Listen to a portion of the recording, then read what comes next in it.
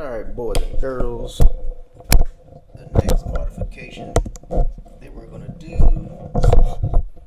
going to be the LED rear bumper lights. Reflectors.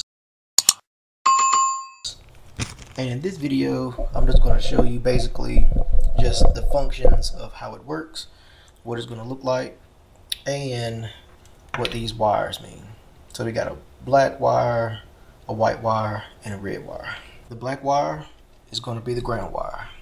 The white wire is what I'm going to use for the daytime running light, and what it's going to do is going to illuminate just one single row of LEDs. The red wire, I have not decided if I'm going to use it yet, but it could be used for a brake light or a turn signal. Black wire ground, white wire is like the daylight, the daytime running light, and the red wire could be wired to the brake light or to turn signal.